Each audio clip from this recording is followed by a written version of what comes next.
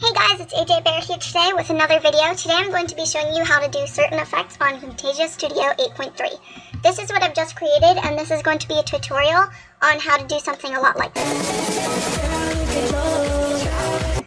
So obviously, as you can see, it's not all the best, but how you get the text to be like this, even though it looks simple, obviously, you just move the text. But if you watch, if I take this text, the girl part, if I move it up like that, it changes.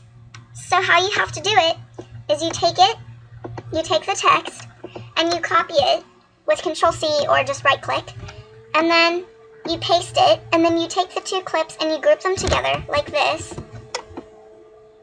and you would select them both, and you would right-click and click Group. Right now they're already grouped, but if you click it, you see that the group has this plus sign. Click the plus sign and delete the second text. Now, you can safely move it around any way that you like, and it won't change its form. How you do this, most people download this stuff, but I just record it straight off of the program. I brought the clip down, green screened it, and then clicked.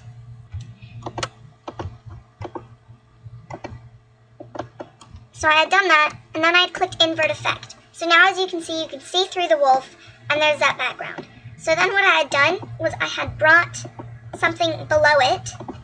I usually use the simple rectangle. I just brought it below, like that. And then I used the Camtasia record. And I had recorded that little section of the screen right here. And then as you can see, it turned into one final thing. I green screened that little bit that was left over right there. So you can see right here, it had been different. So I just clicked remove color, and I changed all the colors around. And that's just how you did it like that. So the next effect that I'm going to be teaching you how to do is the circle effect, where the circle comes up like this. So all you have to do is select your circle. So you go to callout, so you can change it to whatever color you'd like.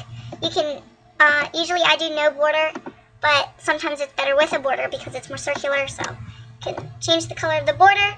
And I usually change the effect so that there's no shadow, and it's this style. Usually it starts like this, but so I just changed the style to this. And then what you do is you go to Visual Properties and you change the scale to 1, and you click Add Animation and bring it all the way up to 500. So then it looks like this. No, I'll just make it longer.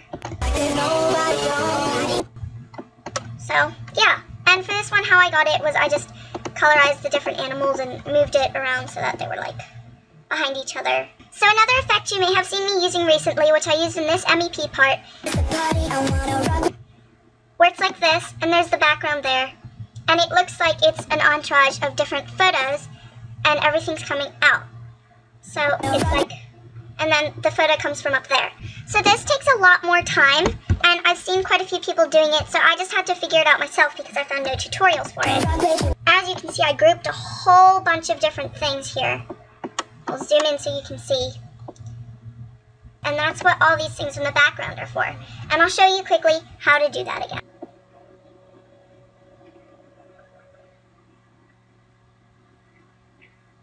Okay, so as you can see here, now I've created a little scene, and it's lagging pretty badly, obviously. So then what I just do is I add an animation, and I just make it a lot smaller, like about that.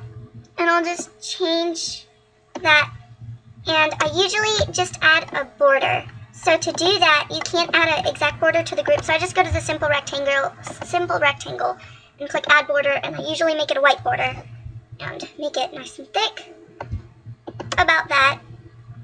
And then all I do, just make sure that they're all there, and I make the one on the bottom a whole lot smaller to the size that I want, because I just messed up.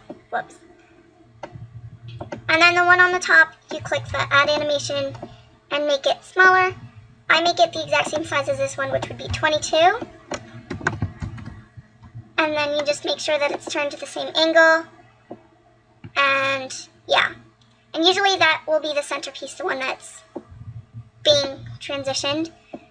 This, I just try and make sure that it's matched up as perfectly as I can. And then I move this out of the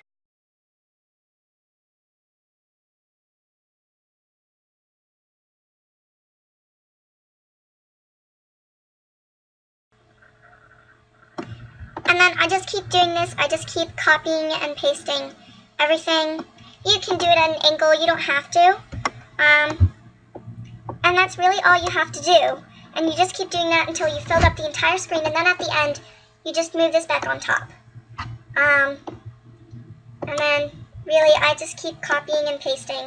I usually just move this entirely out of the way.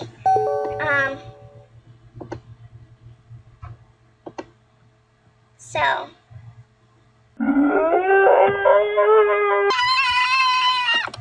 Okay, so this just kind of means right now that nothing's going to save, which is fine. But yeah, that's all you have to do. And then I think you guys can figure out